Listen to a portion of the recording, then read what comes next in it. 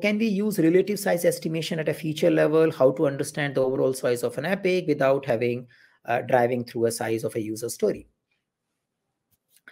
See, we should understand the estimation and the goal of estimation is different at different point in time, which means when you are doing estimation at large initiative level, and the goal is to understand, does it really make business sense to work on it?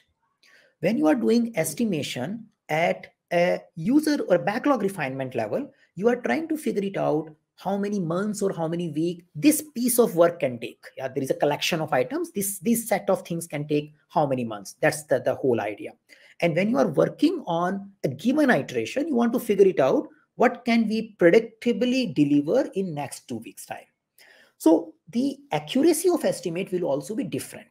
So you can say when I'm estimating the item at a big space, I might go 50% wrong. But the idea here is at that point in time, that information is helping me to figuring out, is it a right thing to do or not? That much is thing. And I will evolve it. I will improve it as I go along.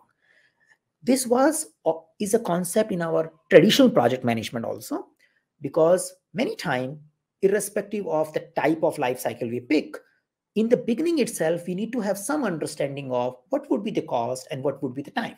Yeah, especially if you are working in a project environment.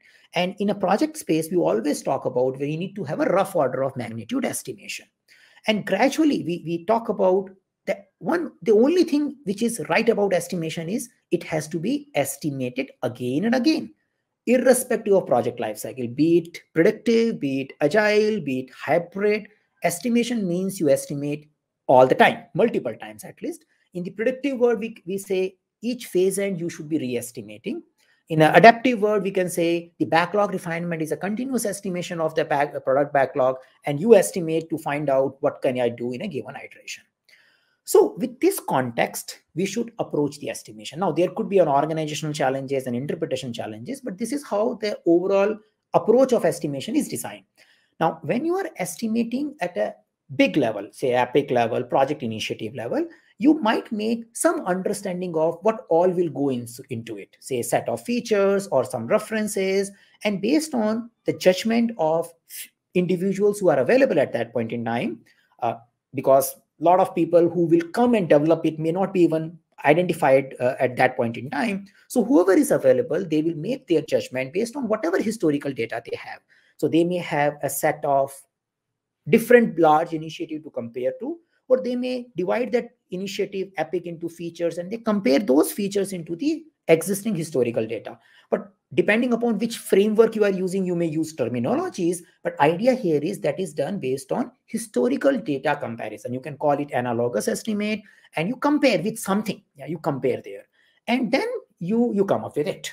Yeah, and you also put it that okay, there could be a variability attached to it. Now, how much variability? It also depends upon how well that particular initiative is understood. If you are getting into a very unknown territory, your error could be more than 500%. If you are getting into a known territory, where your customer persona is known, your platform is known, and you just need to get into that particular space, your estimation error at a large initiative to real detailed estimate later on comes in, or a real one comes in, maybe 50%. Yeah.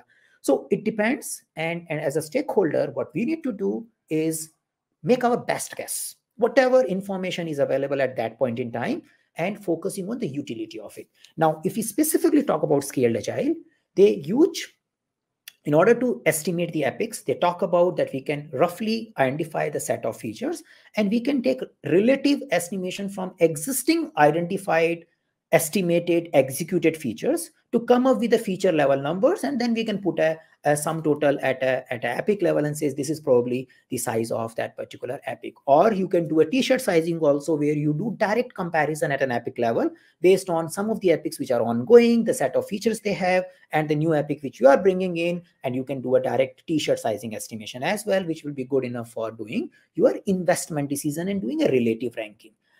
And later on, we keep revisiting and keeping both the information visible, that okay, initially this initiative was this much, now it is this much, and this is what we want to do next. Yeah, because always, especially in the agile world, we keep reminding, let's not make decision based on your past decisions, make the decision based on whatever information you have and what you see in future coming in, and based on we decide what should we do about it. Yeah.